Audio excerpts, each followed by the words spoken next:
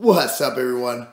Katie Lobliner, TigerFitness.com. You don't sound like Katie Lobliner. No, actually, I have begun taking androgens. I want to speed up this road to MILF. By the way, I like how you have your leg up against mine. It's making me... I'm trying to see the freaking phone here. Oh, I thought you were just trying to give me... It's only like 4 inches. Yeah, you're about right. But it's a partial. So anyway, so you're looking good, man. This is a great exercise to watch. Thanks, honey. Yeah, dude. So anyway, I got to tell you, I don't know what we did. You guys are watching the workout. I work out twice. This is the first time we've done legs. We've done them Friday, right? Yeah. I am so sore after this leg workout. How about you? I am too. My inner thighs. Yeah, I'm wondering why our inner thighs. We didn't really hit anything special. And more like my upper. Everything hurts. I'm just in pain right now. That's still your quad up here, right? Yeah, they can't see you pointing, but that would still be your quad. Yeah, my upper quads are sore too. Yeah, it is. It's her upper quads. And right here, you're seeing a lot of booty. I meant a lot of leg press action.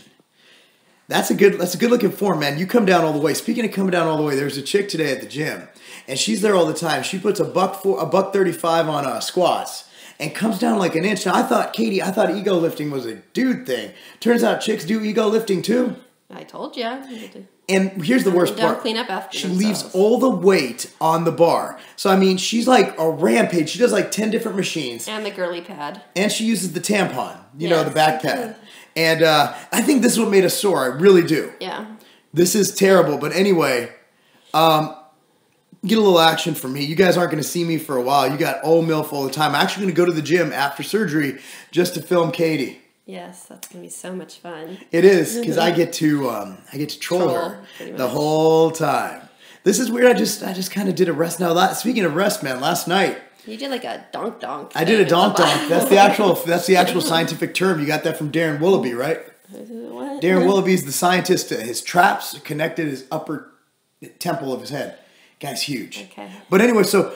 In the middle of the night, I hear TV on. Katie's out, like, I thought she was watching TV. Turns on the dog, turned on the TV right when they were doing Winter Story. Yeah, no, I thought, like, the smoke alarms were going off or the alarm or something. It was like this beep, and we go out, and Pookie's sitting on the couch watching TV. She had laid down on the remote and turned it on. She was watching the porn version of Lady and the Tramp, right? I mean, I was like, damn it, Pookie, what are you doing? Yeah, she was watching bitches on TV. No, she is a bitch.